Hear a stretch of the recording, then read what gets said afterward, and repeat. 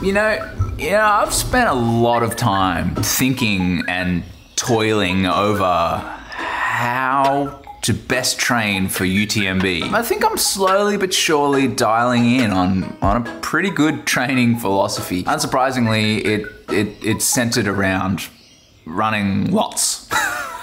And today's Wednesday, which is my long run day. So I'm gonna do that. Coffee, porridge, and then we'll chat.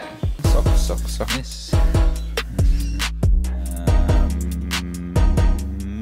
Mafate.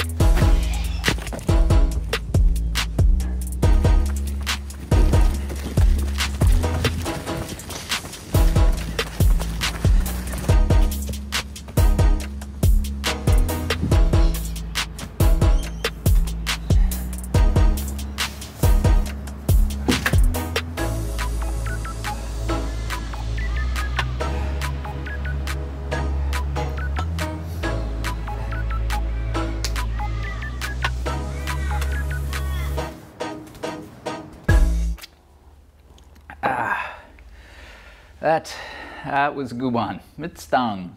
It stung a little bit, but the good kind of sting, you know, like you need that sometimes. So training for UTMB. I think before I kind of jump into my approach, thought it was probably helpful to talk through why I self-coach. The way I see it is like this. On the one hand, a coach can bring accountability and expertise to the relationship. But what's compromised there is the coach actually understanding how you're feeling. Communicating that is paramount in a coaching relationship, but I think there's always a little bit that's lost in that communication. The flip side, when you go my route of self-coaching, is that you have intimate knowledge of how you're feeling and tolerating your training load. The trade-off is the lack of expertise. Now, I guess in choosing to go it alone, what I'm doing is committing myself to understanding as much about training as possible. Now, I'm the type of person that will do a deep dive on just about anything that tickles my fancy, and running is no different. So in this age of information, I've chosen to try and understand as much about training theory as I can and apply that directly to myself.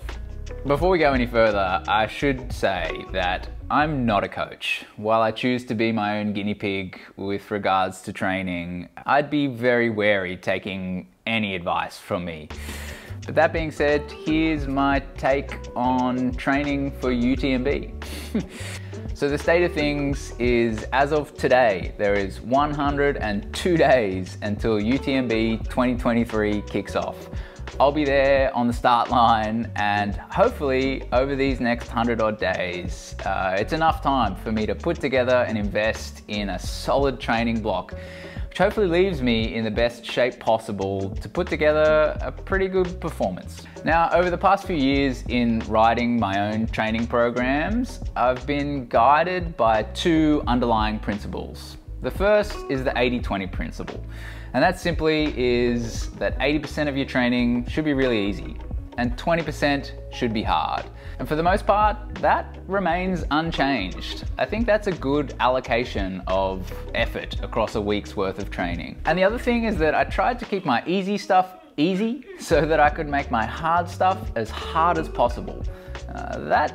That polarized distribution of effort across the week has left me in a reasonable place, but recently I've made a small shift in my approach to training. And look, while it's based on a fairly cursory understanding of exercise physiology and training principles, I'm confident in my training philosophy for UTMB as it stands right now. The best way for me to explain it is like this.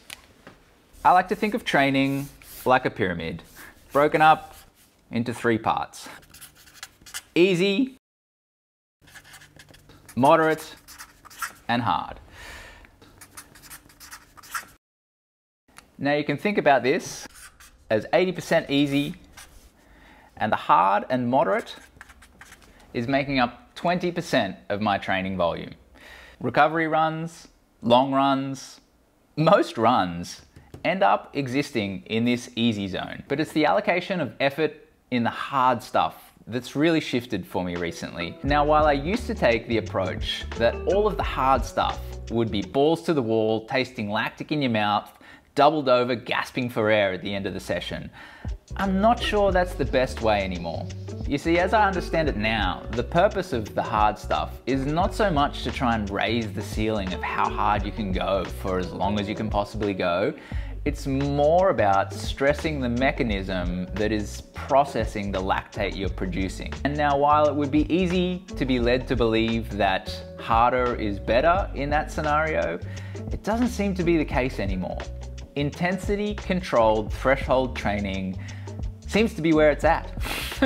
Now, there are much smarter people than I doing much more research into this and applying it with much more authority than I have, namely David and Megan Roach and Olaf Alexander Boo. So now, the majority of this 20% of my training, the hard stuff, is actually being spent in an intensity-controlled output.